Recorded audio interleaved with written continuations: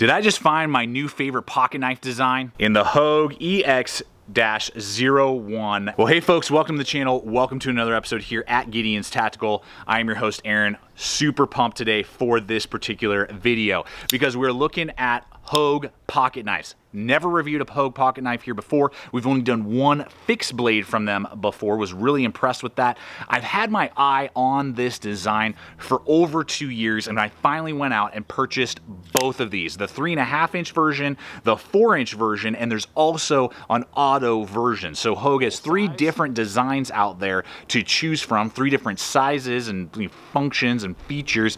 And so we're gonna look at these blades today because I am in love. I am totally digging what these have to offer. I was kind of ho-hum when I was originally just looking at them, like, yeah, it's cool, maybe I'll get around to reviewing those. And finally there was a discount that I saw on Amazon. I picked one up. I got the 4-incher first. I was like, oh my gosh, what have I been missing? I am a doofus for not having waited so long. So I went and picked up the 3.5, have messed around now with the auto as well so that we can discuss and show you what the EX-03 has to offer and the awesome features, the fun factor, the functionality and performance for the price, and see today for you if possibly this design would be perfect for your needs as well. So let's go ahead, guys, jump to it and see what these blades have to offer.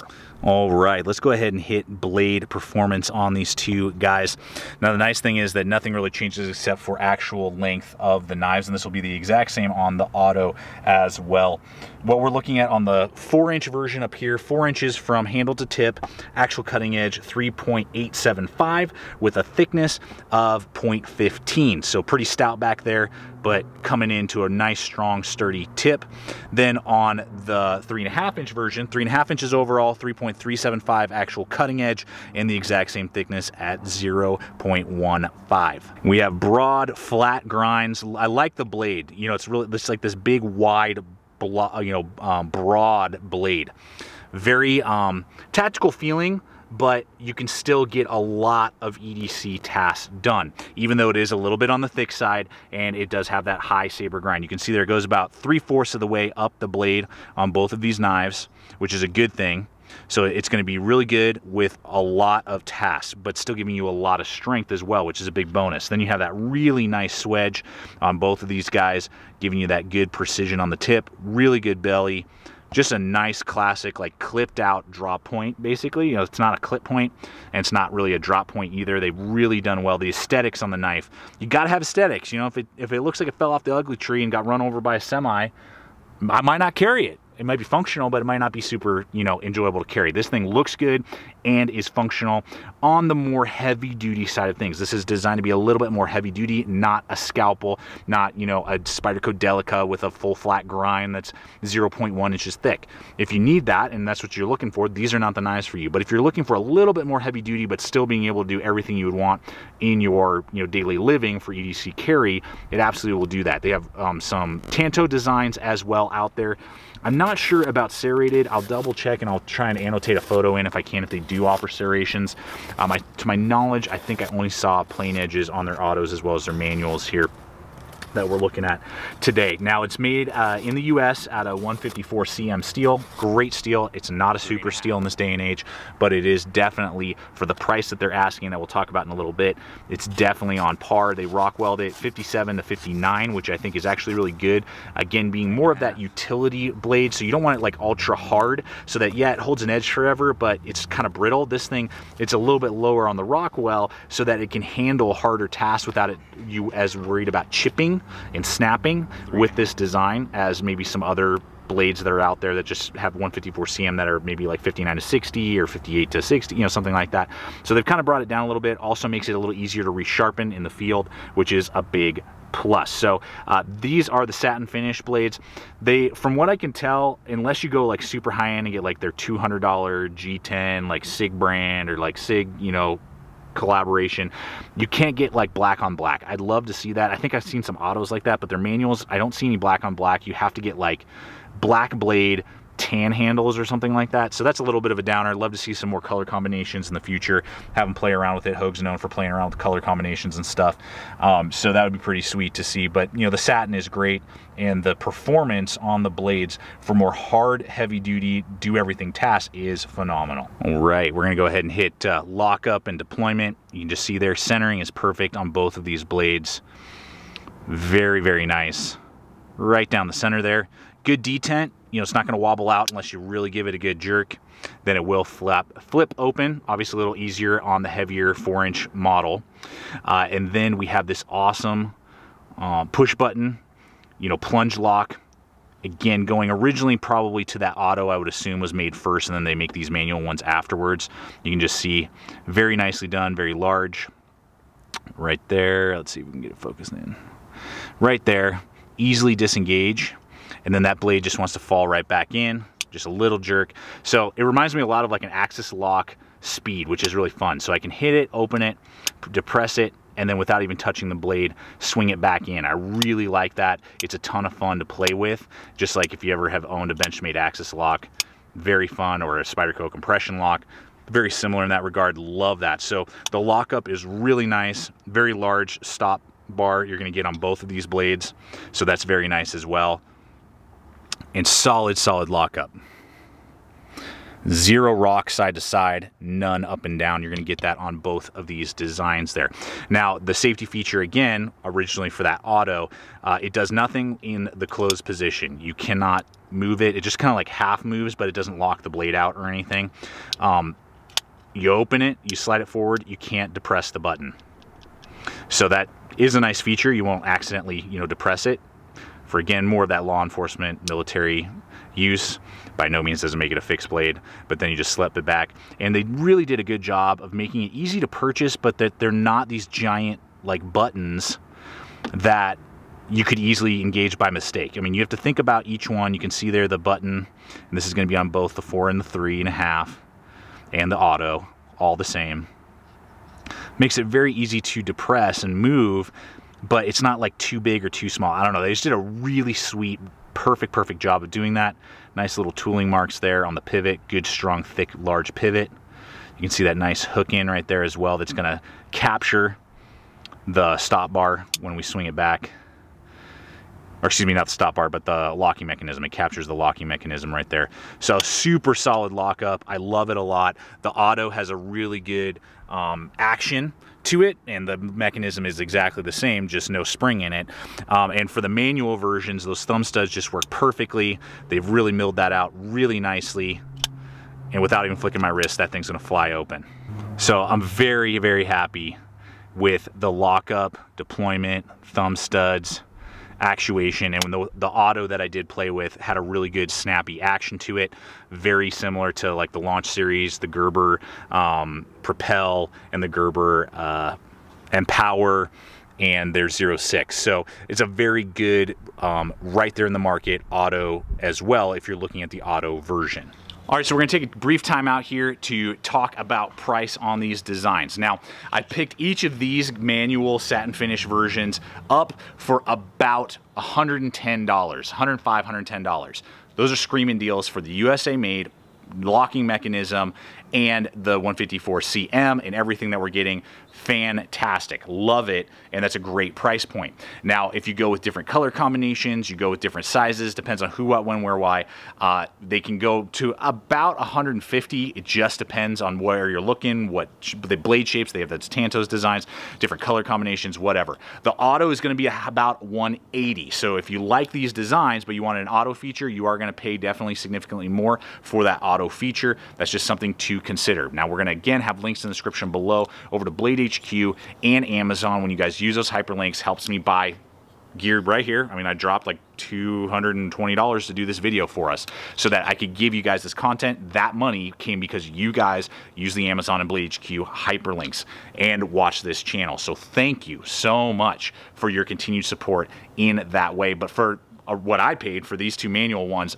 awesome. And for the auto, for everything you're getting, it's definitely right there with other autos that are USA made in this similar design and price point. Hey guys, just wanted to give you a really quick heads up about the new affiliate program that we have with Knockaround Sunglass Company. They make male, female, children's. They have a custom shop that you can build your own sunglasses. They have UV protection, 400 V protection. They have polarized options, and they all come in at under $50. I purchased a couple pairs a few months ago. Loved them so much that we were able to land an affiliate program with them. So now if you're in the market for inexpensive, fun sunglasses, this is, I believe, a great option. I never like telling you guys stuff that I wouldn't personally use, and I personally use them. My family's starting to use them, and we love Knockaround. So if you're in the market for those cheap sunglasses that I believe give you a lot of performance for the value, check them out. Links below. We'll get that small kickback and continue to do what we do here and keep fueling the channel. So thank you guys for your support with the Amazon, Blade HQ, and now Knockaround Sunglass affiliate links below. All right, let's go ahead and hit the handle. Now, there's a lot, Hogue is doing a lot of options. So this is, again, the basic model. There are ones out there, I believe, with, you know, G10 and aluminum, and they got a lot. I mean, I can't even keep track of how many options there are. So hunt around on the links that we offer to you, again, Amazon or Blade HQ, so you can get a good feel for what's out there. These, again, are the lightweight glass reinforced nylon versions. So this is the 3.5-inch blade. I'll give you those specs here first on the handle. Again, glass reinforced nylon, and this guy is going to be 4.1 inches or ounces overall weight. 4.1 ounces, so for the size and the beefiness and kind of the style, I love that weight. And it's going to be 4.75 inches overall length of the handle. Now, it's going to be a little fatter near the pivot and everything, kind of tapers down a little bit. Contours very nicely in my large size hands, though.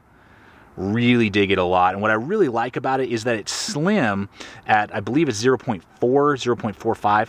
It's slim, but lightweight. So it just fits in my pocket really well and then fits in my hand really well. Now, again, tapering down, so a little thinner near the back. So some people who like really beefy, fat handles maybe won't dig it quite as much, but it doesn't feel square or clunky or blocky like a lot of quote unquote tactical knives.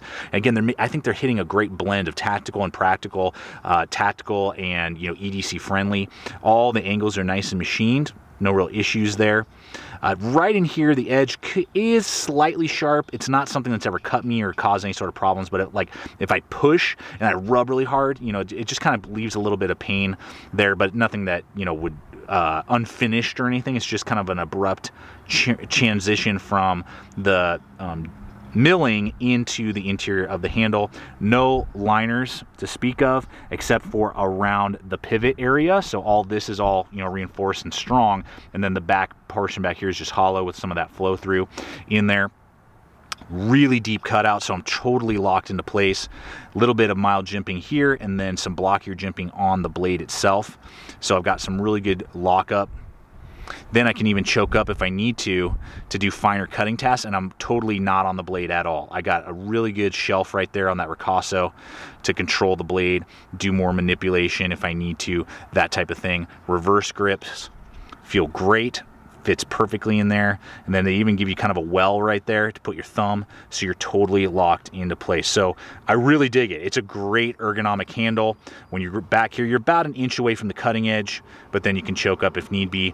And yeah, it's not like, you know, that Spyderco Delica or, you know, Mini Griptilian or something like that that's really EDC precision, but you can still get a lot of precise cuts done, and they've done a really good job with traction and just ergonomics and really thought through, I believe, the design of the knife.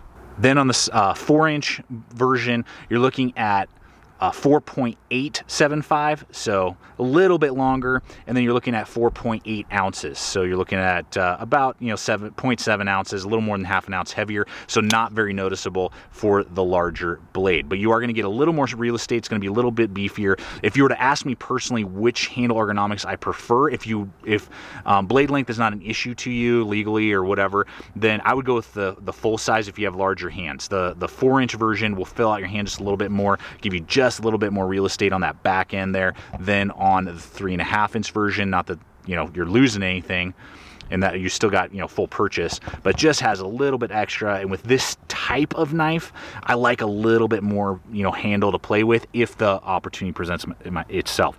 Again, not that 3.5 is bad at all. It's great, but you get even a little bit more to play with and a little bit more to work with this full size for only about half an ounce more of weight and only less than a 1/4 inch overall in actual blade or handle length. You will see that's a little bit fatter overall, so it is just, I mean, it's a bigger knife. It's going to take up more real estate, but not by much. All right, we'll hit pocket clips here. Exact same. This kind of duckbill, you know, platypus style to them. They are satin, so they're a little flashy, they're a little out there. I think there are versions that you can get black, or you can even purchase aftermarket ones. I don't know if they'll send them to you or not. I did see, I believe, some on Amazon that you could get blacked out versions if you wish. Tip up, tip down, righties only. Nothing for lefties. Sorry, guys. I don't really see why there isn't a reason to at least put one over here on this side, but they don't offer that right now. Maybe in the future they'll, you know, change that out. Very functional, loops over, extremely ergonomic, no hot spots with that pocket clip. That's a major plus for me. I really like that. And not a ton sticking up. You know, you maybe have 3/4 of an inch lanyard hole sticking up right above that, and then you kind of got that glass breaker that we've been talking about a little bit. So definitely enough for like more, again, law enforcement, tactical, military use. If you want to do that, you can absolutely grab it, and there's enough sticking out, but it's not like overly obnoxious, and it's like, you know, 2 inches sticking out of your pocket like some tactical blades are. So it's kind of a good blend that you could EDC it, but you're still getting quick access to the knife if you need it for more of that law enforcement military idea. Well, guys, gotta say, this is absolutely one of my new favorite designs, and Hogue has completely outdone themselves. I'm gonna have to look into some more of their designs. I just love the functionality, particularly in these manuals. The auto is great as well. I will eventually get my hands on one of those. The locking mechanism, the handle ergonomics, the weight class, the performance, the price point, all ultra connect with me, and I love this design from Hogue, and I'm gonna have to try out more stuff from them in the near future because I'm so in love with these. And I can't believe I've been missing out on these sick blades. So guys, thank you so much for coming over here today. I hope this video has helped you out, show you what the EX-03 design has to offer and whether or not it's gonna be a really good folder for you as well.